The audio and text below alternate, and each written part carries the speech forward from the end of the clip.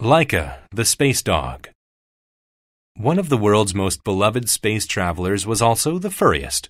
Laika was a little dog living on the streets of Moscow, Russia. She matured on the streets because no one would give her a home. She had to learn how to live without eating much. She found ways to keep warm in a very cold climate. Scientists thought a tough dog like Laika would do well in a project they were putting together. In a prior launch, Russia had put the first man-made object into space. Now, scientists wanted to see if a living thing could go to space. Although many facts about space had been learned, they weren't enough to help send humans to space safely. Laika and 2 other dogs were chosen to help scientists with their research. The animals were used in a variety of tests.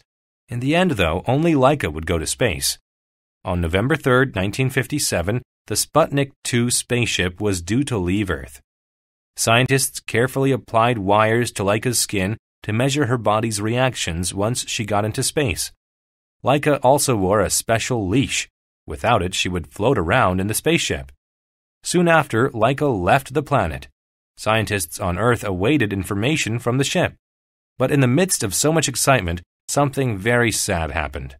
Scientists were able to tell that Laika was under a lot of stress. The trip confused and scared her. Laika's entire ship had become as hot as a furnace. Scientists were powerless to help the dog in her misery. After about 5 hours, Laika died. Some have complained that the little dog should never have been used in the mission. Scientists knew that she would not survive the trip. Laika was never buried, but a memorial has been established in Moscow. There are many songs and books about her too.